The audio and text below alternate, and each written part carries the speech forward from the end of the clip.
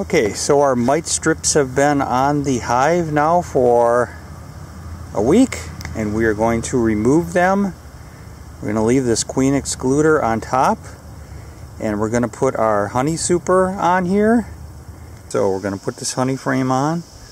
We're going to remove the front little hole here to try and keep things a little cooler inside the hive for them to make life a little better.